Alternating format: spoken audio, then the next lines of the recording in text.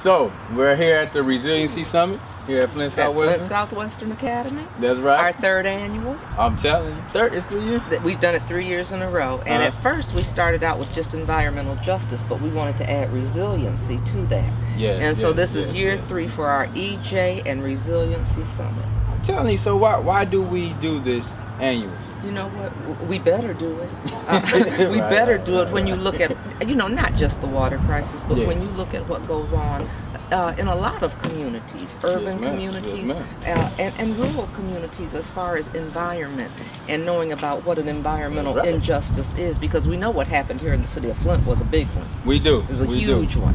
An environmental injustice and the poisoning of our water system. And so one of the things we want people to know is to be educated about it, to be able to speak intelligently about it and know where they are, because you know it can happen where you're living.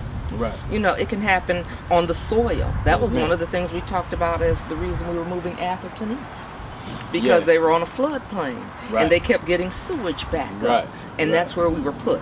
Yeah, you know, and they knew that when they built there, and so that's another example of an environmental injustice that happened here in the city of Flint. When you look at the contamination that's taken place all around, and we're fighting to get things cleaned up, and so if we're not informed about it, we can't inform others. We can't protect ourselves, and we can't ring the bell, and that's what we have to do. I mean, that is very true. And see, like, you know, everybody know us to be in a water crisis, but it's the resiliency that the people and the residents of Flint have. And that's why we added resiliency to this. I'm trying to say. You know, because like I said, the first year it was just EJ, environmental justice, but we said, wait a minute, we're going to add resiliency to this because it's so important. And you said it right there. I mean, that's what we keep talking about, being Flintstone strong and what we stand for and how we are as a people. And that's one of the things that I think people that are looking at us have all noticed, is that we're a strong city made up of strong people, and we're resilient. And we've really taken this crisis because, you know, we've made some opportunities happen for us. You're right. We've made some opportunities happen, not just for us, but for other people all across the country. We've given them an opportunity to show how they can use their voice and their political will to speak up about injustices, make sure they're looking at infrastructure and water quality standards, about being a voice for your, you know, when people take your democracy away and your voice away.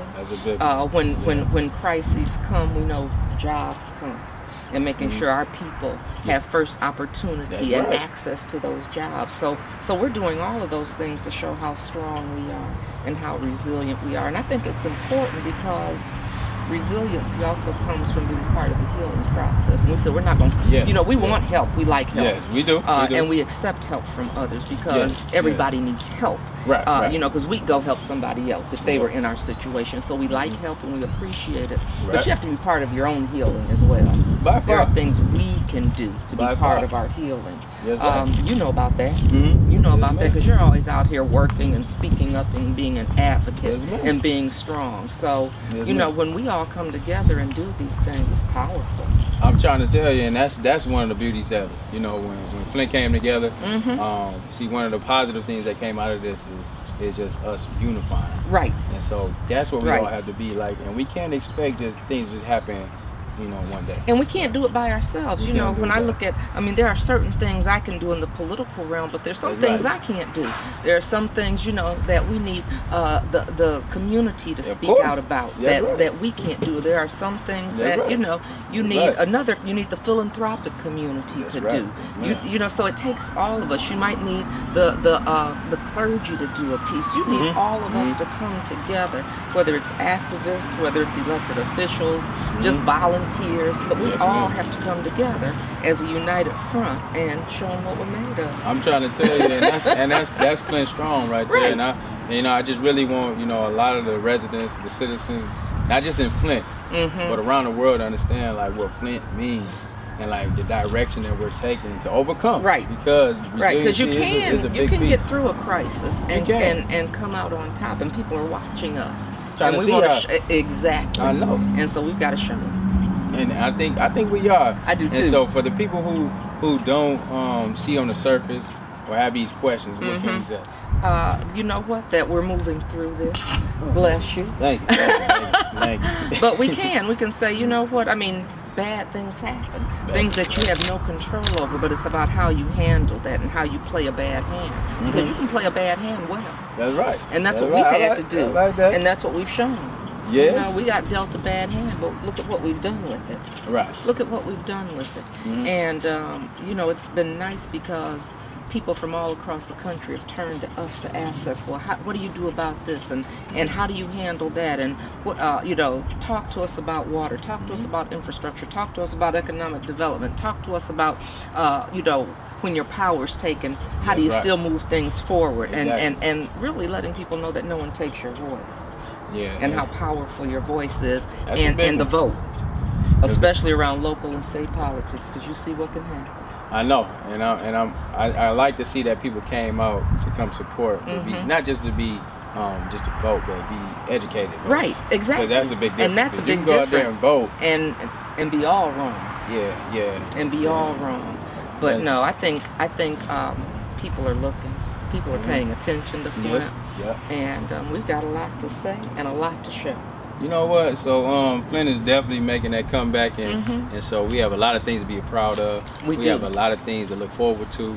We have a number of different special projects that's going on here in the city that will be taking place. We still are looking and appreciate all the support that comes around nationally, internationally. Right, that is very big for us. And so, you know, we continue to thank everyone who played a part in, you know, helping Flint overcome and be resilient. That's right. Right. That's right. And then continue to put on these activities so the residents continue to keep being fed. Right. You know, supported. Yeah. Right. Right. And give them resources. Right.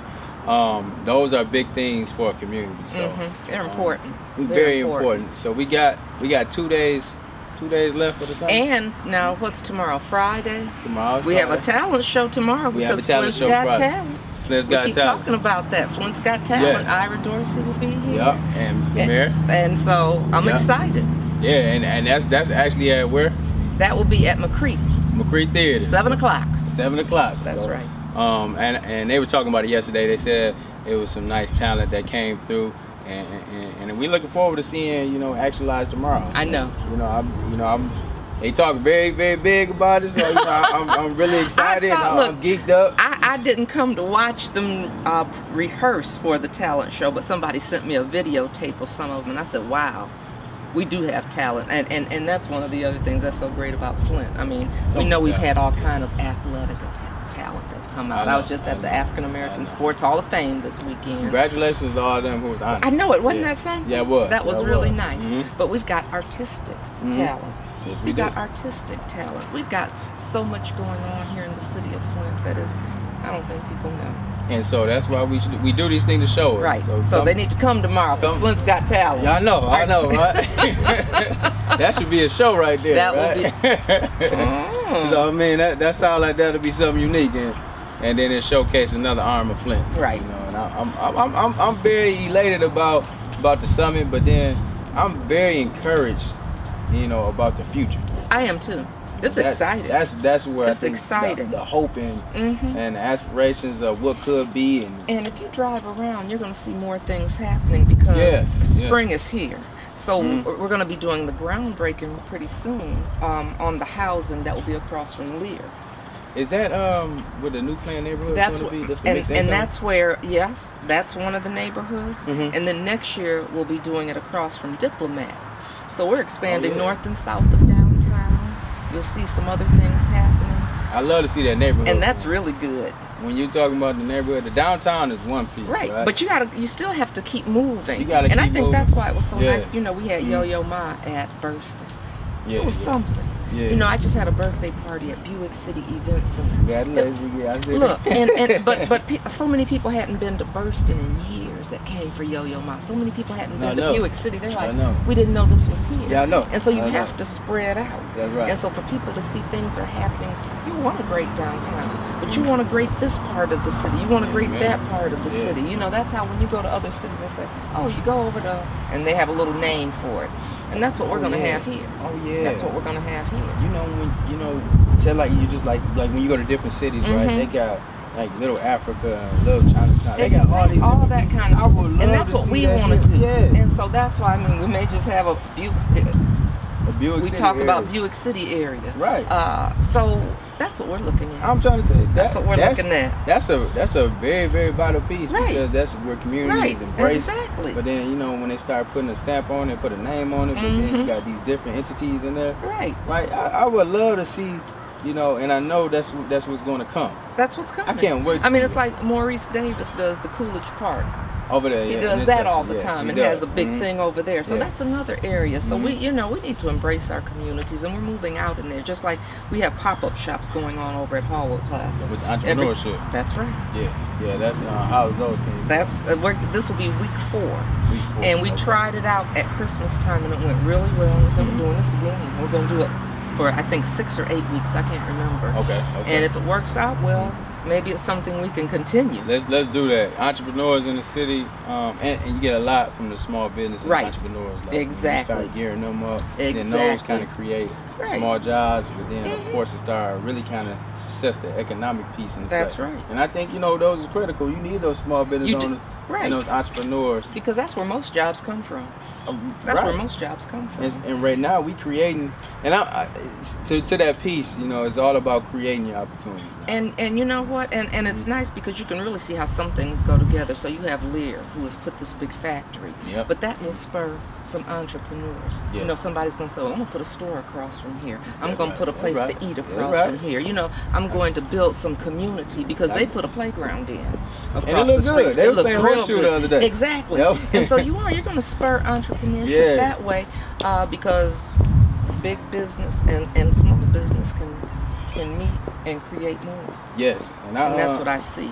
I believe that, and I'm so, like I say, you know, Flint has a lot to look for, and we'll continue to keep, you know, watching and seeing the new developments here in the city, and then of course being a part of the progression. Right. That's everybody in the community's role, and so it's going to be Flint 2.0 here in a minute. Right. So, you know, exactly. I'm really like, you know, thankful, because the next generation is, we always talk about leaving it better than how we found it. So that we trying to set these structures in place now and leave these legacies behind, and we can talk about it to our grandchildren or what have you, to say like, hey, this is where Flint, the transitions of Flint, but this is where we are now. It'll be written about. Come on now. It's gonna be written about. I can see that. And that's a beautiful thing. So, you know, it's a lot to look forward to. So we still got more at the summit. We still got a couple more days left. We here at Southwestern. The sessions normally start at 8:30 in the morning. That's right. And I think they're going all day long. Yeah. And tomorrow as well. Yep. And then Saturday is the last day. So make sure you definitely support the activity that's in Flint. Make sure you support our mayor and the efforts that she's putting forth for the residents and the constituent base. And so we just thank you for everything that you're doing, and we fully support you, and we just want to make sure that anything that we can do to support it, we there. And I couldn't do it without help from people like you, DeWaun. Now come on, because you've been working hard in this community, really. Yes, and it does. It takes us all. It takes us all to make it happen, and that's what we're going to do. So we'll see you all. This is Flint at its finest. That's right. And so we greatly appreciate it all. So we thank you. Thank you. Yes, ma'am. Yeah, that was beautiful. That was just having a question. Can I have a picture with you? Yeah, come on, I got you. I'll take it for you right now.